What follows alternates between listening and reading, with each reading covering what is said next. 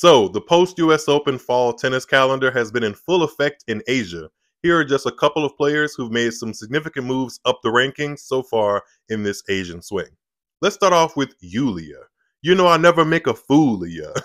Actually, if you know what that's in reference to, please comment down below.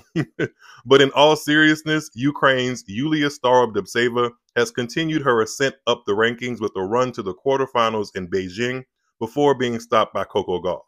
As a result of the run, the Old Dominion University alum now rises to a new career high of 79 in the world.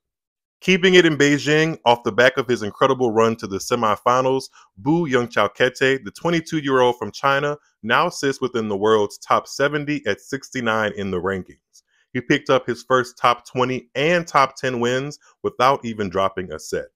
Back to the women's draw in Beijing, Naomi Osaka picked up another good set of wins in her comeback journey, and they pushed her back up closer to her goals with a world ranking of 58.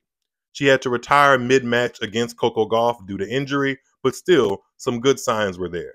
Lastly, 20-year-old American Alex Nicholson continues to make big strides on the ATP Tour with a quarterfinal run in Tokyo. He beat Stefanos Tsitsipas en route and now finds himself at a new career high of 43 in the world.